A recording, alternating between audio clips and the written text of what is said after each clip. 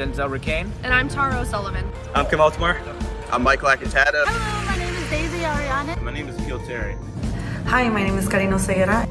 Hi, my name is Madeline Bus. Hello, my name is Cesar Rivera. Hi, I'm Daisy Castro.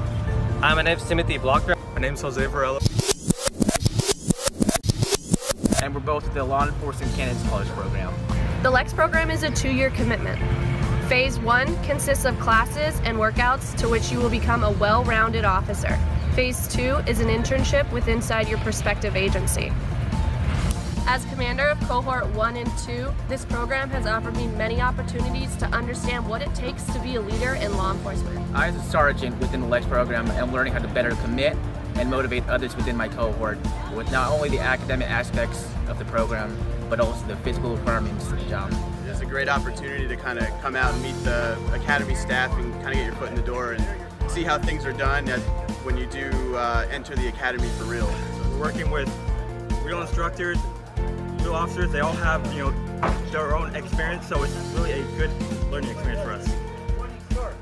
We are having hands-on practice on vehicle training here at the skip tent in the CHP Academy, and which is one of the hands-on trainings we do receive from the LECS program, as well as we get good networking with law enforcement officers, as well as just learning to become a better officer. This program has offered me the ability to work with a family who are all striving towards the same goal, and to gain experience working with the CHP staff. I feel like the workshops have really helped me because we get different types of people from the community and leaders that are really trying to make a difference in the community by building bridges with law enforcement. I think that's very important to actually make a difference in our communities.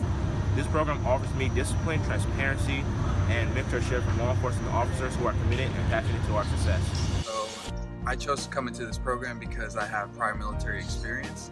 I really love the military and the camaraderie that builds within that community. I feel like the LECS program gives you some kind of camaraderie. It gives you like-minded individuals, people who like being challenged, pushing themselves to the limit. It's really important to get a really strong support network and establish those friendships, because after all, those are people that you hope to be in the academies with.